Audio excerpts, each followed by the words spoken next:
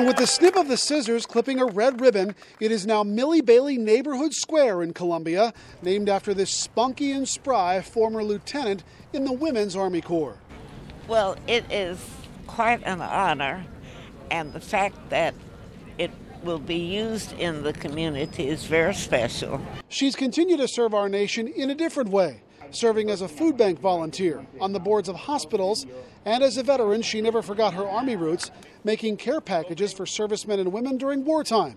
She's done that since 1966.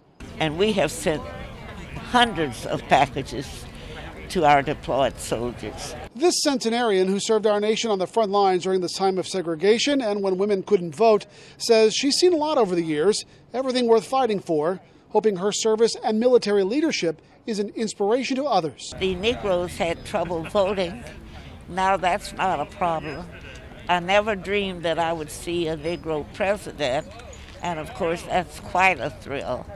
But many things have changed. There's still some things tied in with race, but overall things are a lot better than they were when I grew up. And you could say that she's still breaking barriers as part of the celebration this week, a tandem skydive jump.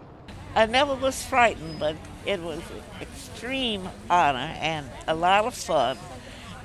Something had been on my bucket list for many years, so I'm happy that I was able to do it. The park sits right next to the downtown lakefront here in Columbia. Bailey hopes that everyone can use the park for years to come. Phil Yakubuski, WBAL-TV 11 News.